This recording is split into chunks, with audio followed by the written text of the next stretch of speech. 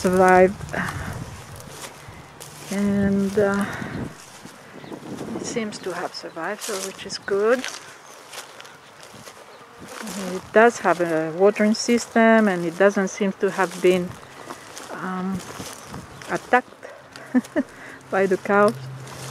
So yeah, and it's doing nicely actually, very good. Has grown quite a bit, and then I will have to cover it again. Wow, it's doing nice, it's doing nice. Okay, let me check. This tree seems to be a bit, and this one has a little branch broken as well.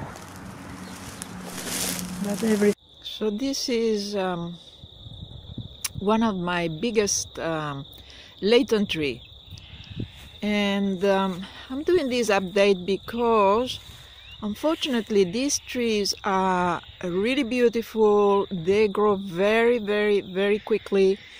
This one is over 2 meters,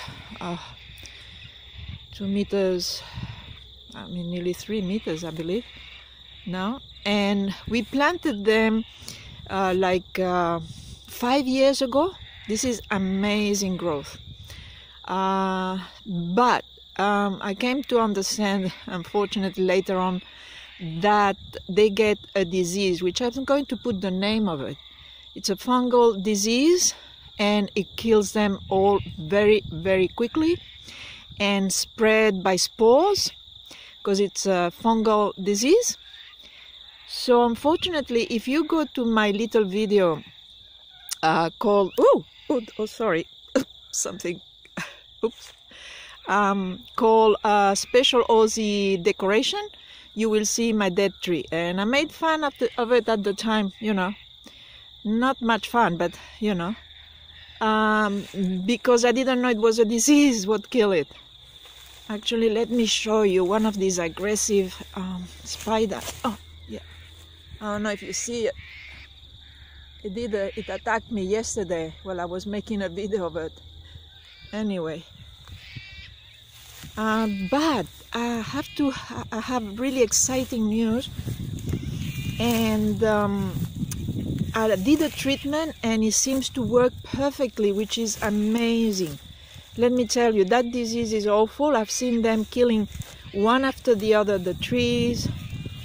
And I did a little video, which I'm going to put up probably in this one, in which I'm not very happy about the way the tree looks. And this one of them, and it looks perfectly now. Now I'm going to say what I did as a treatment, and this is the dead one. I did cut it. I was very careful when I knew it was a fungal disease, and unfortunately I left it there for a while, and it spread on that one here. And it did spread on this one here. But look at that. It looks healthy again. And I will say what sort of treatment I did, because it will spread quickly and kill all the Leightons. And I did the treatment on this one, and it looks perfectly good. So in the description below, if you have a tree like a Leightons tree or any pine tree that has a fungal disease, I'll put down below what I did written. Okay, bye for now.